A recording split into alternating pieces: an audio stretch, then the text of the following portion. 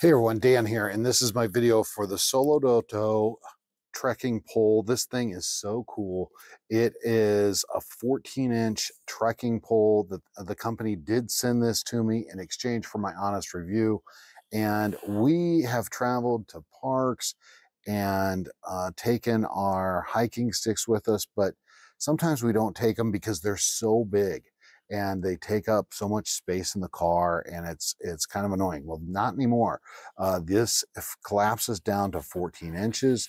It has its own bag with plenty of accessories inside, and so now we have no excuse to take a trekking pole with us for any type of excursion we're going on. This thing is pretty cool. It's very lightweight, and it's has made of a 775 aluminum, weighs around 11 ounces, and it has an ability to hold up pretty well under strength. I'll put it together and we'll talk about that.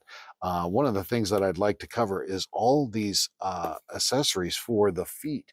You have a spike for like ice and compacted dirt. You have a boot for rocky terrain.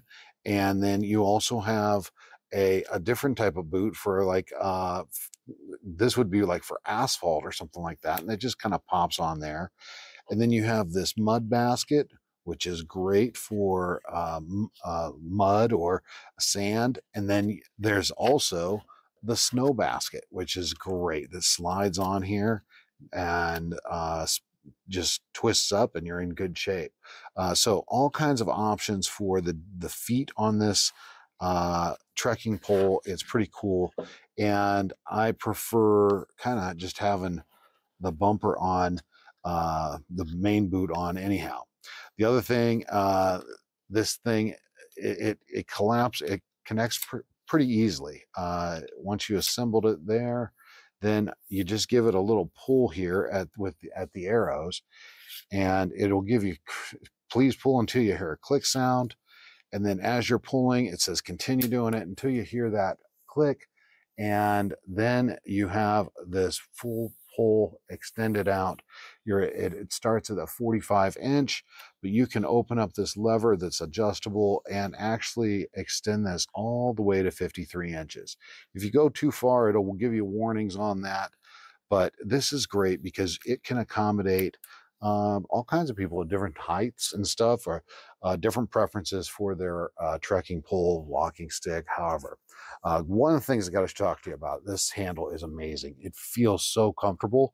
It's made of the same cork material that they use in wine bottles and stuff, and it's got a little rubber topper. And unlike a lot of other trekking poles out there that have plastic material for their handle, this cork material feels great, and it's very comfortable in the hand.